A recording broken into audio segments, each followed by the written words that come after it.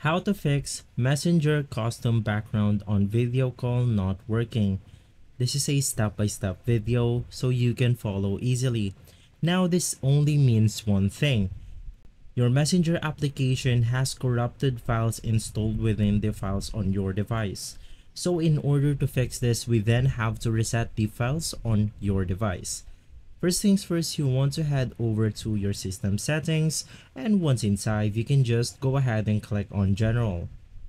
Inside General, navigate through the iPhone storage, and from here, you then want to look for the Messenger application.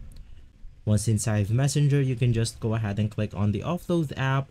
This will free up storage used by the app but keeps it documents and data. Reinstalling the application will place back your data if the app is still available for download. Now this will go ahead and force update your Messenger into the newest version. Right after clicking on the Offload app right here, a new button will appear called Reinstall app.